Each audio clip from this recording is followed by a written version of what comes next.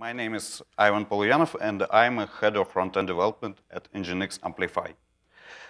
As a front-end developer, I often work with images, and today I'm going to tell you how NGINX can help you with it.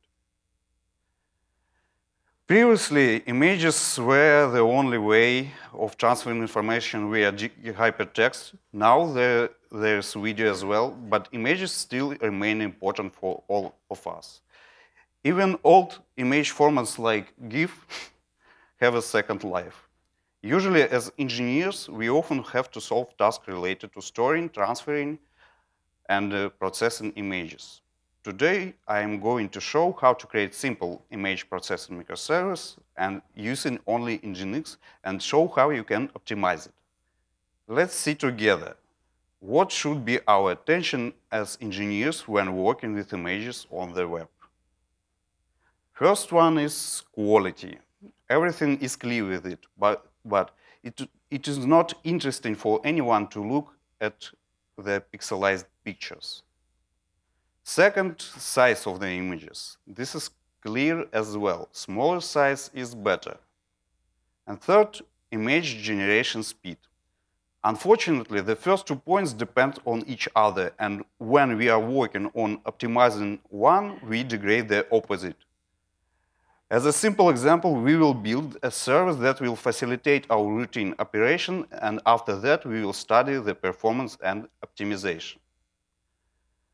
Let's look at a typical online store. Millions of products have dozens of photos, and it's usually necessary to adapt one photo to different sections of the site. For example, catalog, product page, and shopping cart. It's usually not very convenient to have one image in different sizes, because often it is necessary to quickly replace one image with another. In this case, when we store a picture with several sizes, we need to remember this and replace them too. In this case, dynamic resizing can help us. And as NGINX, we recommend our users to use the Imagefilter module for these purposes. This module provides two options, resize and crop. To work with images, the module uses the traditional libgd library that also is used by PHP. libgd, in turn, use your system libpng and mozjpeg libraries to work with a specific format. Let's look at the basic configuration. That's it.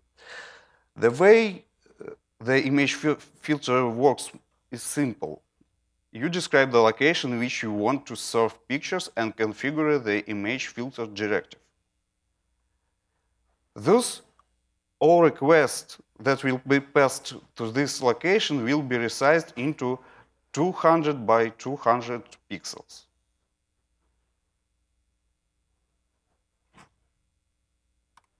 We can describe the location which will give each picture the right size for each section of the site, which is exactly what we need.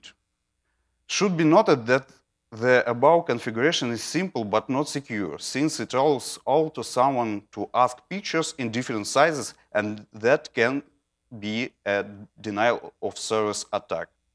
Therefore, it's better to describe the location explicitly, not allowing attackers to play with height and width. Simple regex. It should be remembered that NGINX uses an asynchronous service model for incoming connections, and this means that while one worker is busy with the work of resizing the image, it will not serve the already established connections and will not accept new ones. From here, there is a risk that if all running workers are busy processing images, your site will become unavailable. Therefore, our image processing service must be run in such a way that it does not interfere with the processing of basic requests to the site. It is better to have separate service for this, but in principle, to handle a small load, you can run NGINX on a not standard port that can be proxied from your main NGINX frontend. It is important not to forget about caching. Without caching, you will resize the same pictures again and again. This way, you will not obtain any profit from transferring work with images to NGINX. Now that we have figured out the original configuration, let's optimize it. And I want to start with WebP. WebP is an image format developed by Google. WebP favorably differs from JPEG. And as a spoiler, I will say that the result is staggering. Lately, the noise around it has subsided, and unfortunately, many high-load websites ignore it because it's not fully supported by all browsers. But a year ago, since NGINX version 1.11.6, Imagefilter model learned how to work with WebP, and let's see what benefit we can get with its help.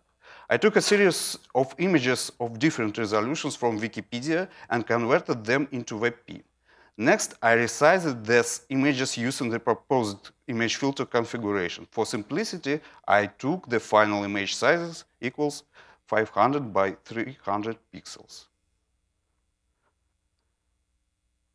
As you can see, the size of WebP images with the same quality is much smaller. With my images, average image size in WebP is less than JPEG by 30%. I recommend using it that you can get amazing results. Next, JPEG. JPEG is the main format for images in the modern web. It is mature, but it's often the case with all technologies. The implementation of this technology is not ideal. The main implementation of JPEG encoding algorithms is libjpeg library.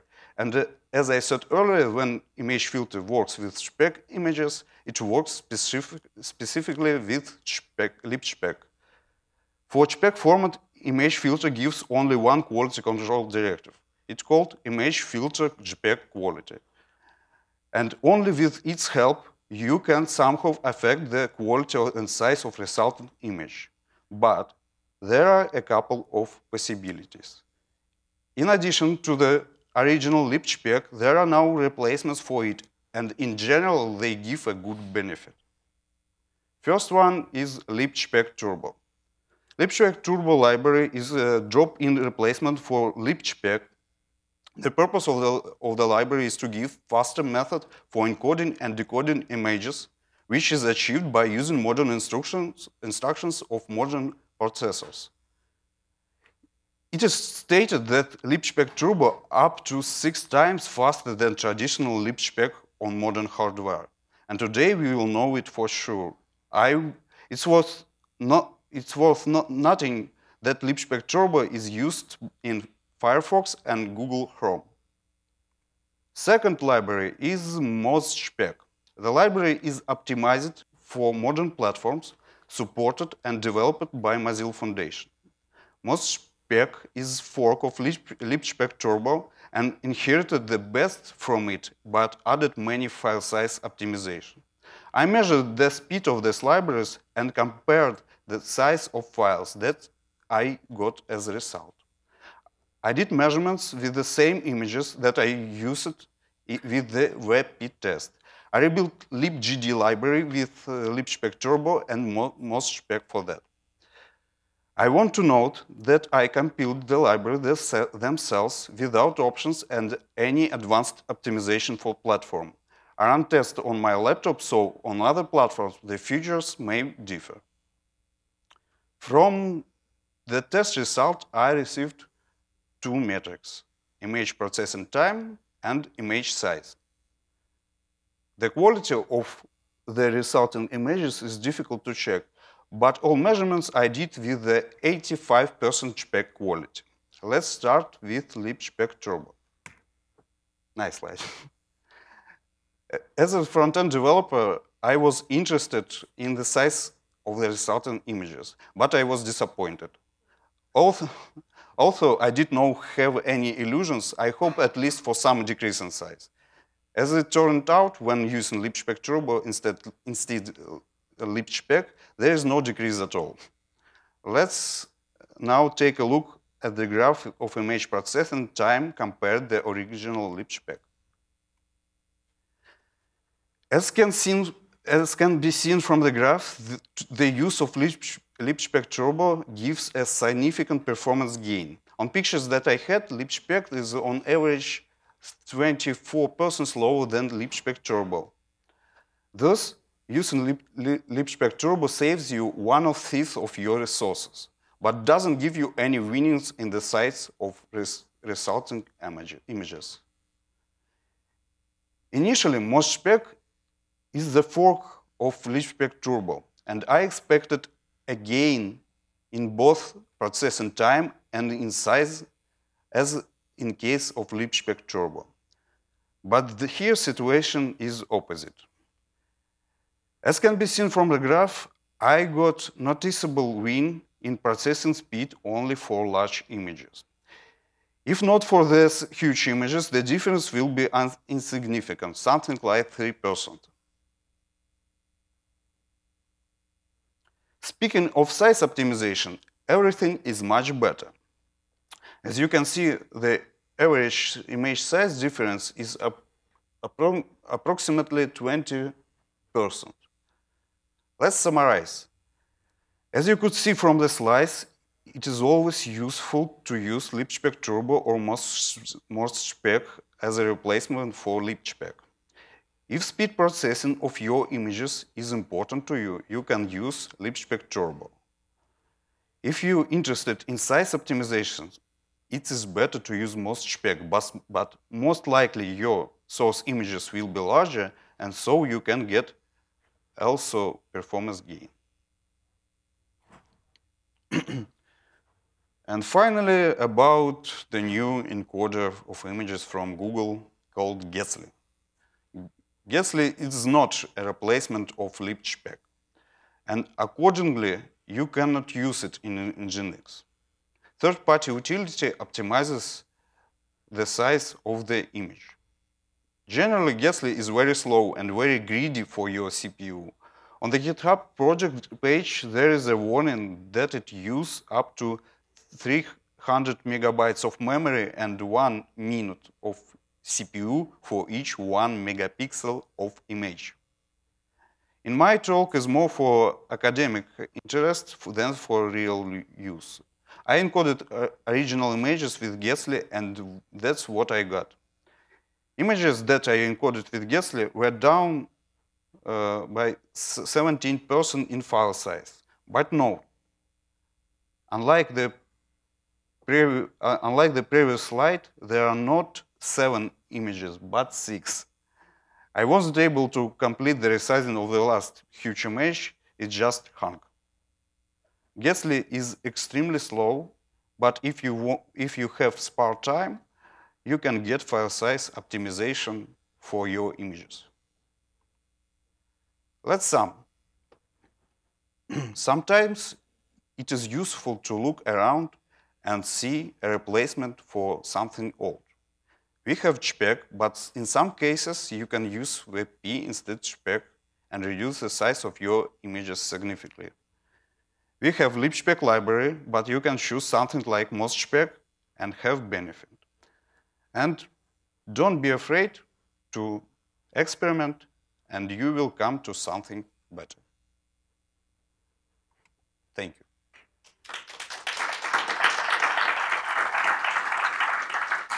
If you have questions, you can ask me maybe now or later.